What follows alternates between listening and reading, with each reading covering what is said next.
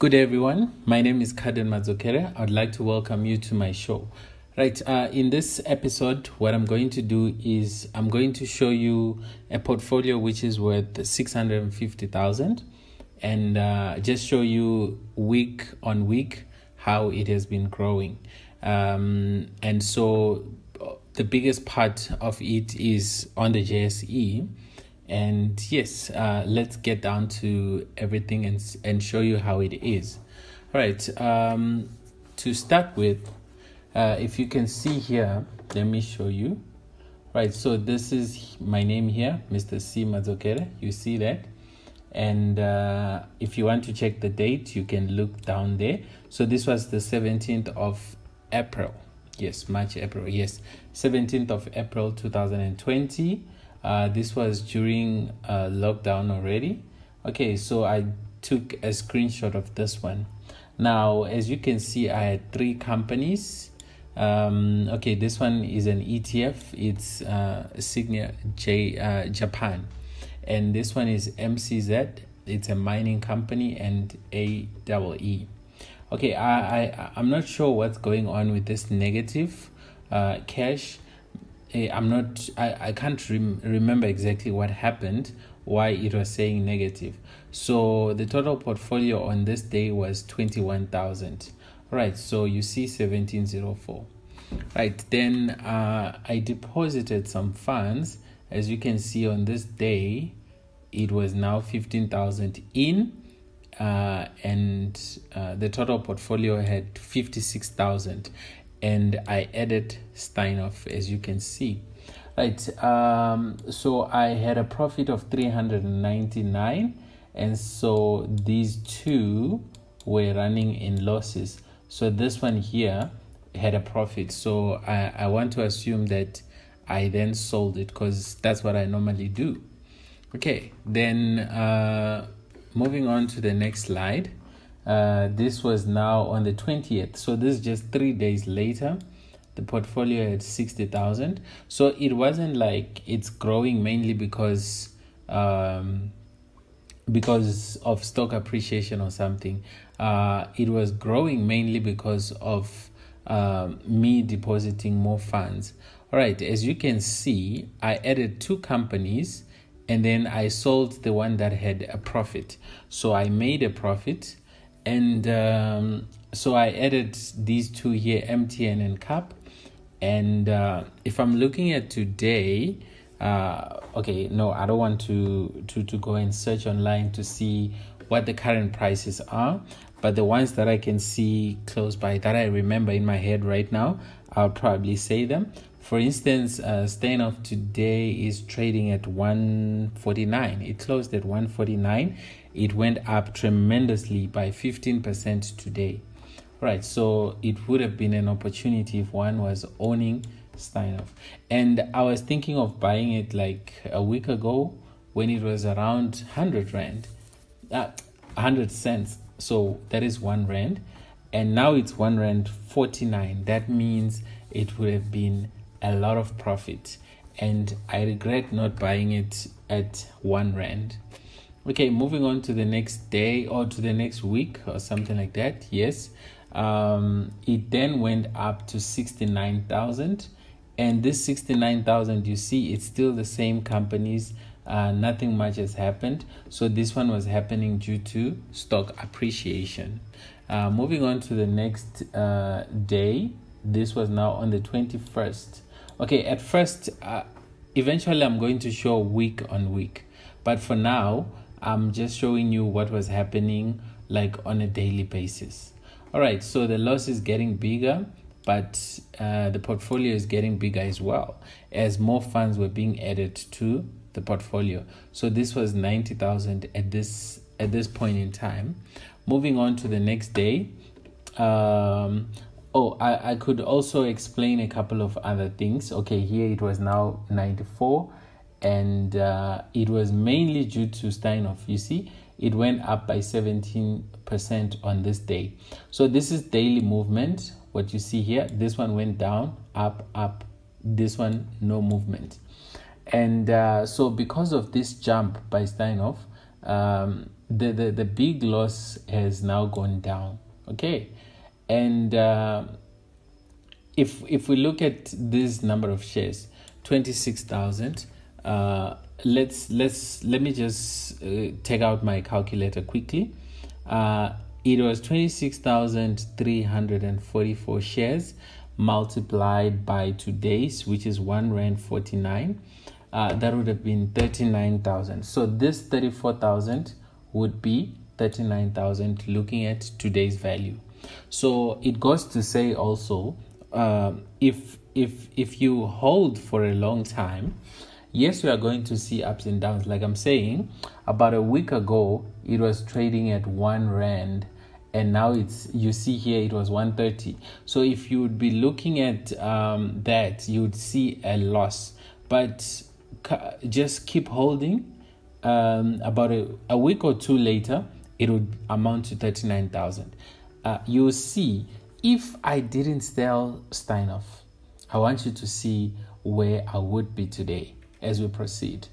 All right, then an introduction, Sassel, and okay, this one, no, it's not an introduction, it has been there, but the portfolio here had gone up to 107, and as you can see here, the loss got bigger. So why is it going up? Mainly it's the cash that was deposited. And then moving on to the next slide, we see here it was now the 23rd of April, so it's just a few days, but there were deposits that I was making during this time, and that's why it was growing so fast. So it wasn't mainly because of stock appreciation or something like that. And then yes, you have good days, there could be reasons for that. I'm not sure what was the reason here, but yes, you see here 2, 3, 3, 8 and 1%. So they've been going up. And looking at today's value, I'll keep using Steinhoff as a reference. Okay, so it's 42,000 shares, 656. So 42,656 times R1.49.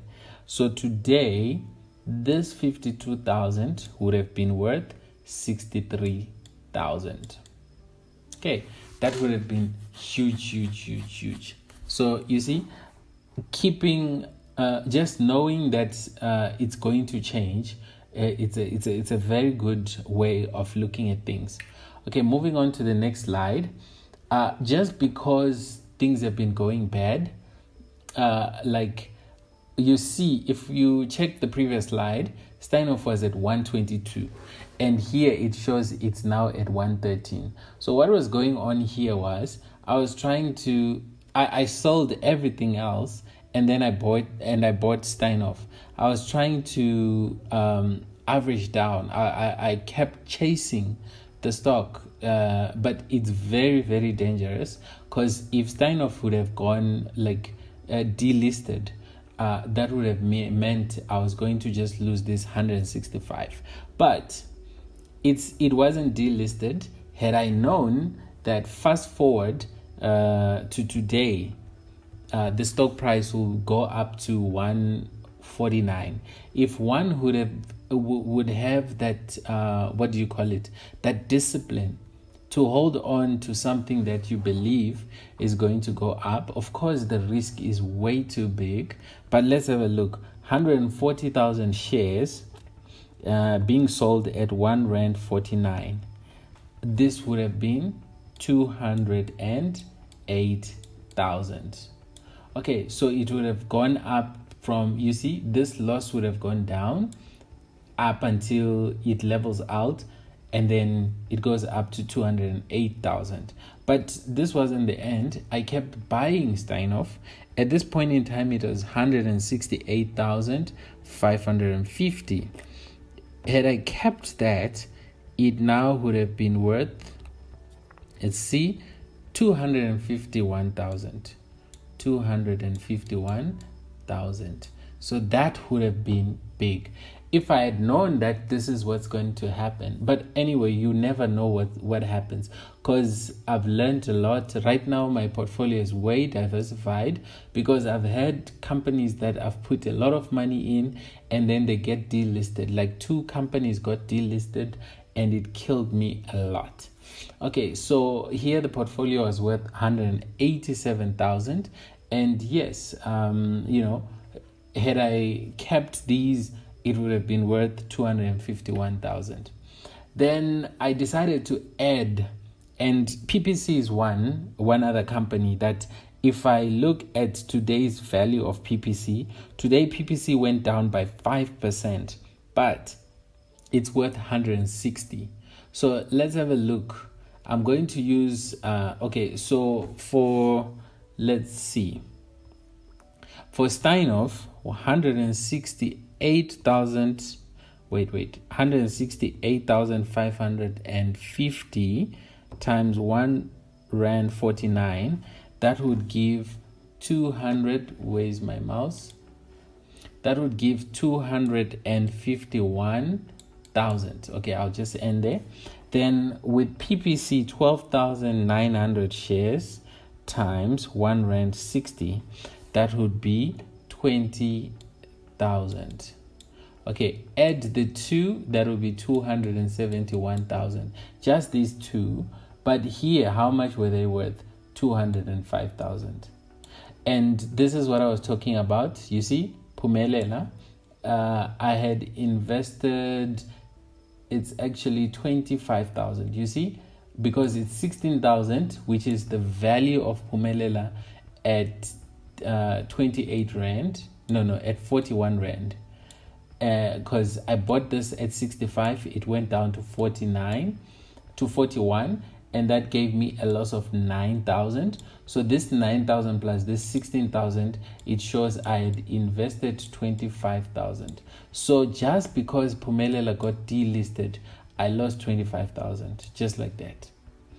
So it's very, very painful. But let me say, what if I had just held, PPC and Steinhoff, and from that day on, I don't add anything, I don't subtract anything, I just buy other stocks? What would have happened? This 205 would be worth 271 today. And in case you're wondering, what is today? Today is the 25th of January 2021. So it's less than a year later, but that is what would be going on. Okay, moving on to the next slide. I noticed that, okay, these stocks are risky. So I decided to start including ETFs. So I bought this finance ETF, which has all the big banks in South Africa, the likes of FNB, Nedbank, and so on, ABSA. And it was a lesson from this delisting. Okay, so I also added some PPC shares. I'll continue doing some calculations. So the 29,500 shares times 1 Rand 60, that would be 47,000. 47,000. And that one was 251,000. That would mean 892. So this portfolio here, 892 plus this 3,000, that would mean 300,000. So this portfolio, which is worth 221, if I had kept PPC and Steinhoff, it would mean this whole portfolio would be worth 300,000 without doing anything else. Just keep it like this, and and move on to something else, let's say, and just pretend this money is lost. I'm just trying to show the fact that if you were to just leave it, sometimes you make some adjustments that you don't need to make, because there are other mistakes that I made ahead. So yeah, let's have a look. Okay, just because I'm now being scared, I reduced. Oh, but I think let me see. I think I didn't just sell Steinhoff for the sake of selling it. I think some of the shares had gone up. Yes, I remember that is what happened. For instance, I looked at some of those shares that I bought when it had gone down to, let's say, 102 and something like that.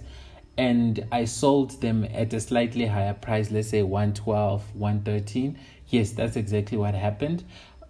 So what the effect of that is, yes, I then had less shares, and yes, my loss was this big at that time, and I decided to add 1, 2, 3, and 4 companies. Okay, 2 ETFs, 2 individual stocks, just to try and diversify, because this had given me that fright. So I was frightened, and so I decided to, do something about it. But if you look at the overall loss, it was 45,000. So this happens, but it's not something that I normally panic about, because fast forward to today, all these companies, some, if not all of them, have gone up.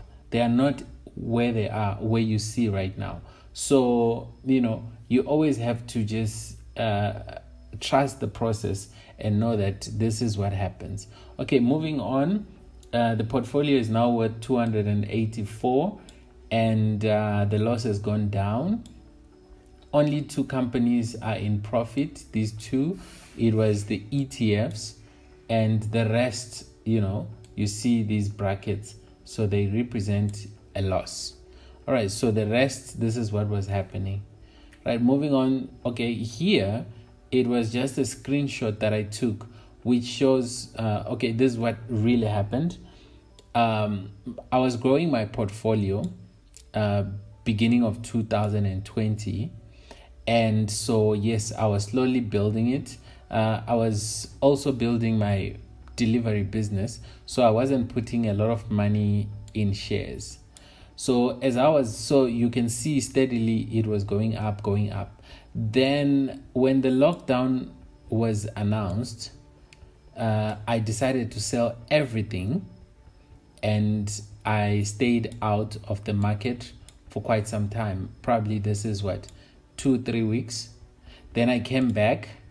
I kept that up until a certain day when it just went up, and then from that day deposits were made and so on. So this shows up until around May, June maybe. You see, it had gone up. This, if I'm not mistaken, was around 80k, and this here is around 250k. Yes, it's what you were seeing on the previous slide. So I just took a screenshot on this day, somewhere around June, just to show the movement that had happened during that time. All right, so moving on to the next thing, I then found an opportunity to sell Steinhoff. As you can see here, the price had gone up. So I sold Steinhoff at a profit. After doing that, I then started buying ETFs. So at this time, the portfolio then was 350,000. Okay, and I was so happy because number one, the loss was smaller, because if you check before this, it had gone big. And so Steinhoff moving up, it really helped me get rid, because what I had seen on PPC was that if you don't, if you keep, it's more like putting all your eggs in one basket. If something like PPC's thing, not PPC, Pumelela, if something like that was to happen and it's the only company you have, that's the end of it. But let's say Steinhoff was to be delisted, I can only lose 15,000. You see that? Instead of losing a whole chunk of money. So I decided to sort of diversify, and so I started buying ETFs.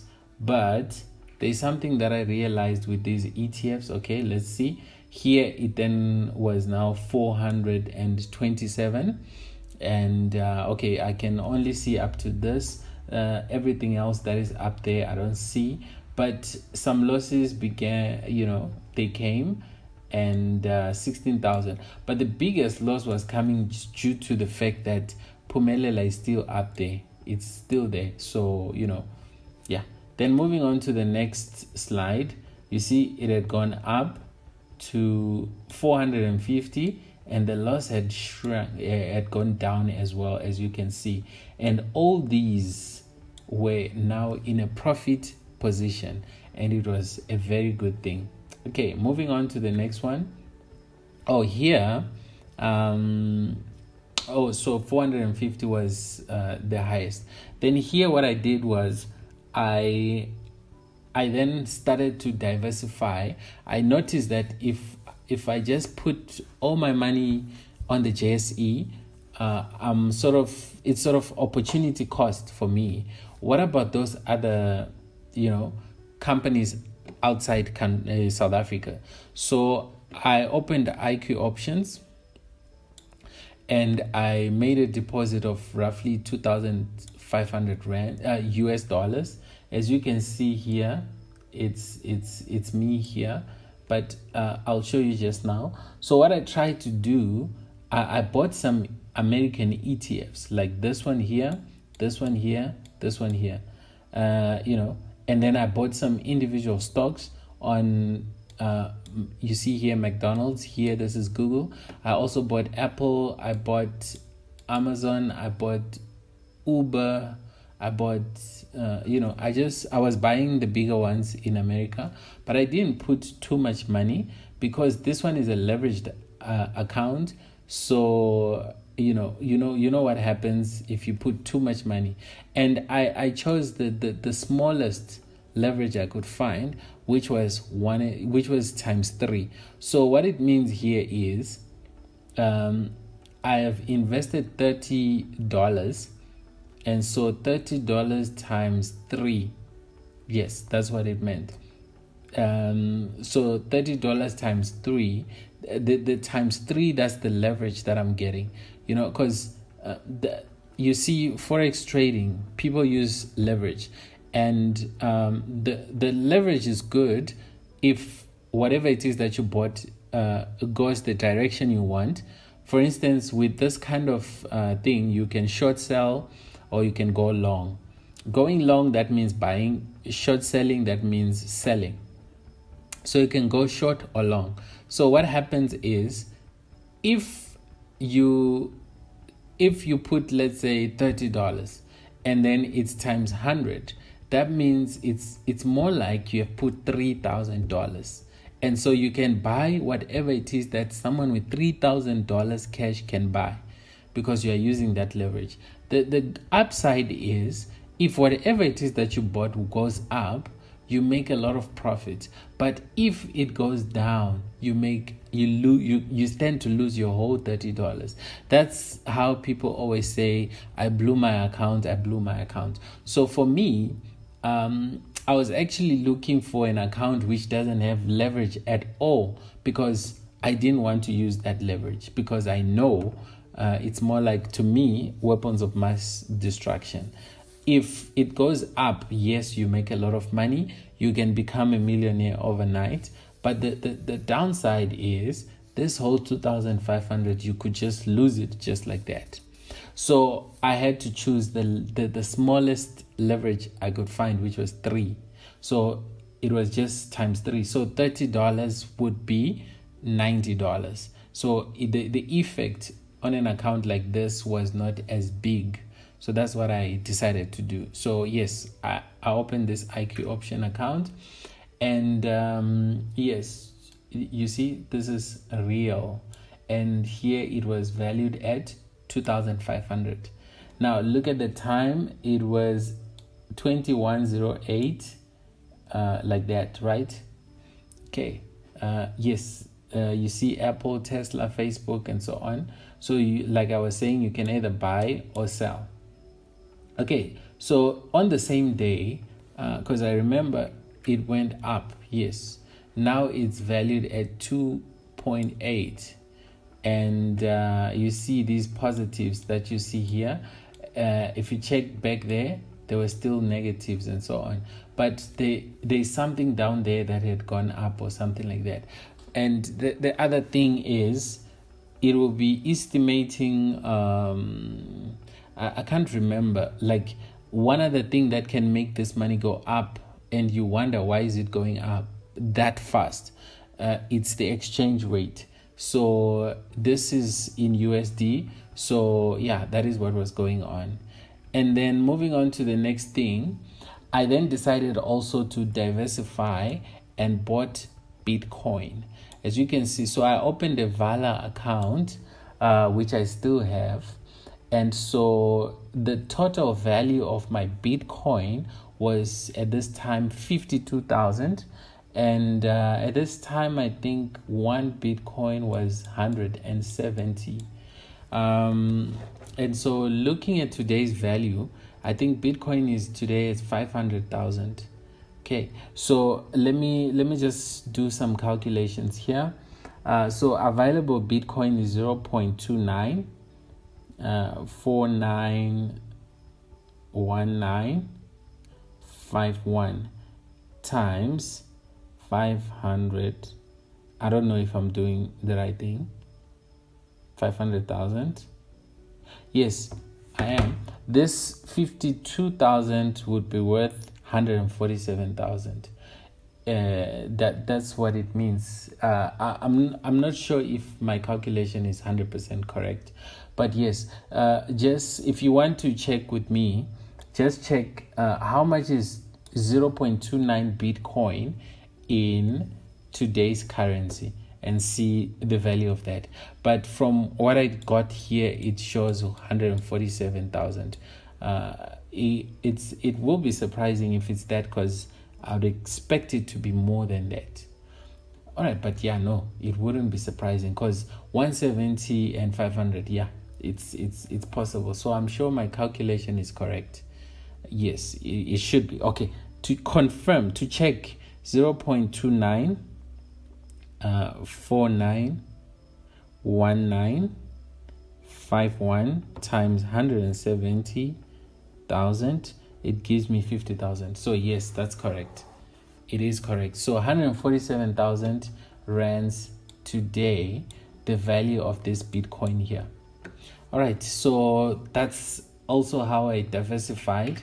And then I also opened, because that time I was waiting for my NetBank account to be opened, and so I also opened this one, and I started with 5,000. Yes, 5,000 something somewhere there. And then here it doesn't show what I bought, but whatever it is that I had bought, I can't remember what it was, but it's going to show just now. It had gone up on that day by 2%, and so I'd made a profit of 61 Rand. So the daily movement was 140. So that means prior to that, I was down, something like that. All right, moving on to the next. Yes, here it shows what I had bought. Okay, but here I added some funds also. So I put 89,000, and so at this time I was down 2,000. But if you look at today's, you can check the prices today.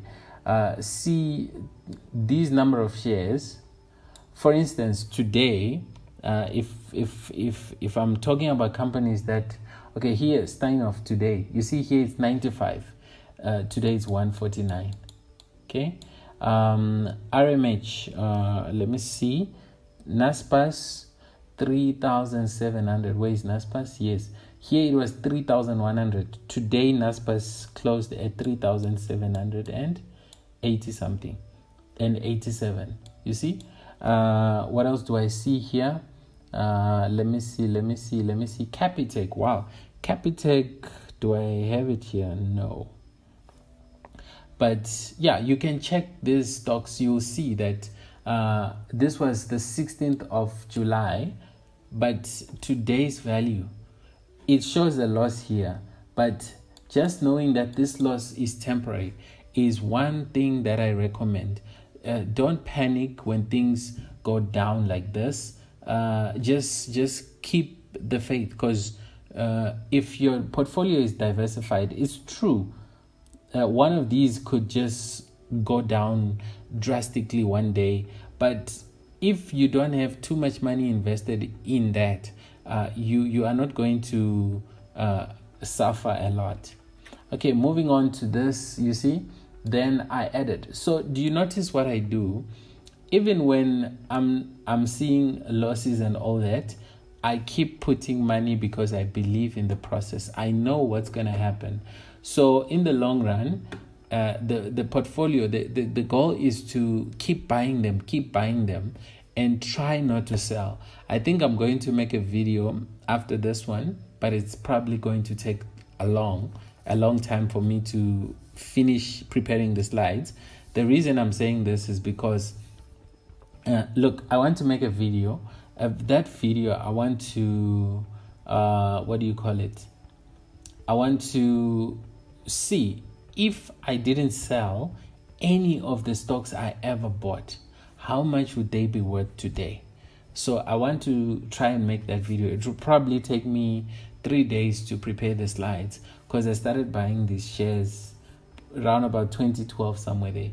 And I'm not sure if all the information will still be on my account, but I'll try to go and check and see if I can find it. Like I'll use the broker notes to try and see if I never sold any of the stocks I ever bought, how much would they be worth today? That would be way over what I have today. Okay, so if you put everything together, you saw at that time the highest was 451,000 for ABSA. The highest for what is that? The highest for the US dollar, the IQ option, was around 50,000, because that was 2,500 somewhere there, 2.8. That's the highest. It was, so it's around 50,000. Then here the net bank one, it's 100,000. Okay, let me put 1,000 and 1,000. And then the Bitcoin was also 52,000. Okay, so but looking at today's value, it's obviously different. So let's see, that would be 3, that would be 5, that would be 5. No. Let me see, 5, 10, 15. Okay, so that would be 6. So this is 653,000 portfolio, looking at what you see. But I didn't calculate with today's value. That would have been a big move. All right, thank you so much. If you want to see more of such, please subscribe to my YouTube channel, and I'll keep educating as far as I can. I know a lot of people, like, there's so much information about the New York Stock Exchange, shares in America, and so on, but people in South Africa want to know how does this JSE work? So there are so many people who are participating on the JSE, but not so many would like to come up and share the information. So I'm glad I'm doing what I have to do. I think by so doing, I'm helping a lot of people. And if you find this valuable, please like and subscribe. And one of the things I'll keep saying is what my mentor said. He said, if you want to get anything you want, you must help enough people. Okay, so for you to get whatever it is that you want, you have to help enough people. So my approach is, there are so many people who need help out there. So if I want to get anything that I want in life, I just have to help more people. So help me help other people. Share, like, subscribe, and put a comment down below. If there's something you want to suggest, yes, just say it, and then we can see how we take it from there. Thank you so much.